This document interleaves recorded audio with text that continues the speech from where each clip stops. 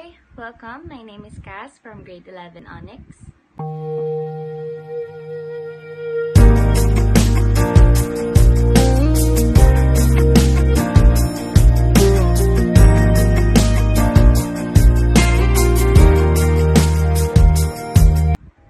Good day everyone. So for today's vlog, we're going to talk about the social changes here in the Philippines. In here, we are going to find out whether the social change that already happened here in the country makes the Philippines better or bad. And not specifically in the Philippines only, but also for the ideas of social changes in the whole world. So first, let us define what does society means. Said by Wikipedia, it is a group of individuals involved in persistent social interaction or a large social group sharing the same spatial or social territory, typically subject to the same political authority and dominant in cultural expectations. In the given definition that was provided by Wikipedia, we can definitely tell that a society is a group of persons which shares the same culture, ideas, share the same beliefs, or nor the same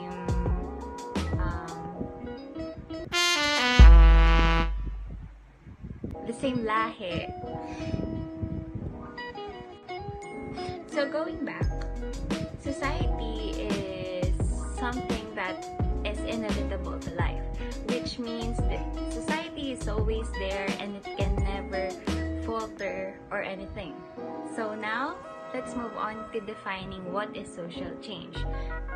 Sociologists define social change as changes in human interaction and relationships that transform cultural and social institutions. These changes occur over time and often have profound and long-term consequences for society. So, in here, we can definitely tell that the social change is something that happens in a long term. So, social change is also the reason why our culture and the society changes over time.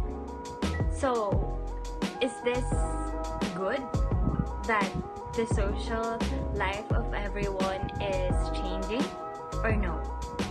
We will find out. We have is the men only having the rights to the women also having the rights. So once we go back to the history, we can actually tell that a man was the only one working, studying, and they only have the rights to vote and to run for elections. So now that the women have fight for their rights and the reformation has begun, we women have the rights to work, to study, to vote, and to run for elections. We can definitely tell here in this period of time or in this generation, the modern days, we are now equal to the men. So, but not really equal. I definitely believe that we can only attain gender equality in periods of time. Next is the Generation Z is now accepting every ideal an individual has. They are now breaking the gender stereotypes. So, this is actually good since everyone can boost their confidence. Like for an example, before, we only have the specific ideal type of body or nor a skin tone.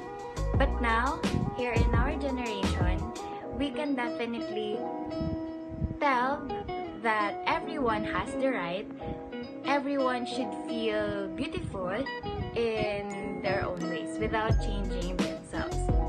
So next, we have the LGBTQ plus acceptance. So in here, we are accepting the gay community.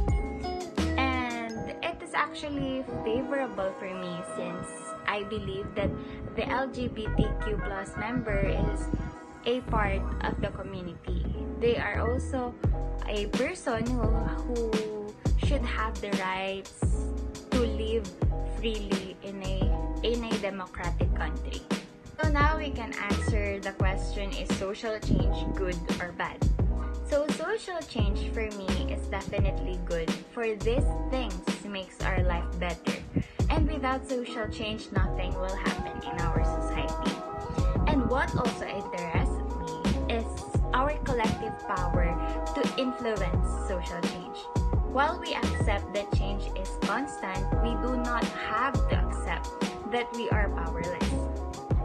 To the extent we care about the direction of social change, that we can try to shape it and help to create the kind of change we wish to see in this world.